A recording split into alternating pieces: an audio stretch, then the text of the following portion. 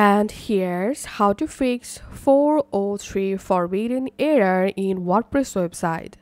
So if you're trying to open a WordPress website and you are getting this error, here's how you can easily fix your WordPress website 4043 forbidden error.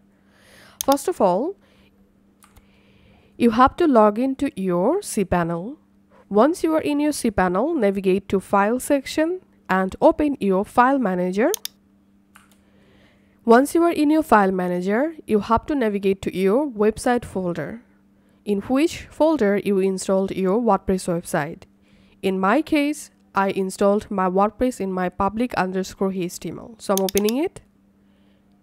And here you have to open wp-content folder.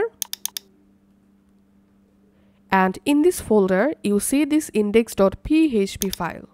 So you have to change permission for this index.php file. So right click on this index file and click on change permissions.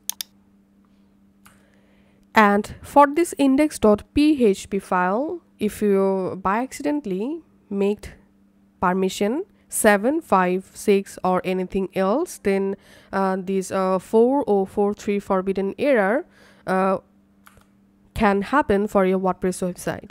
So we have to change this file permission to 6, 4 and 4.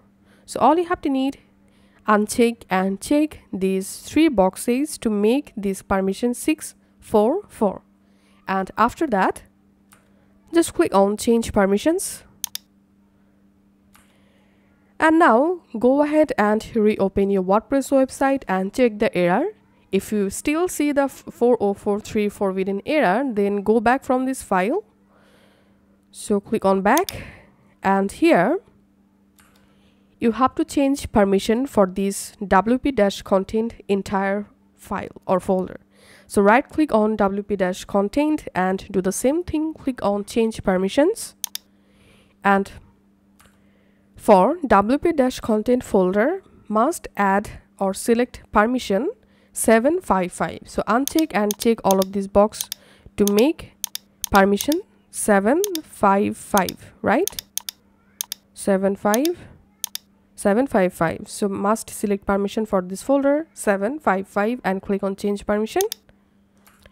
And that's it. Now you have fixed your WordPress website 403 forbidden error. Thanks for watching.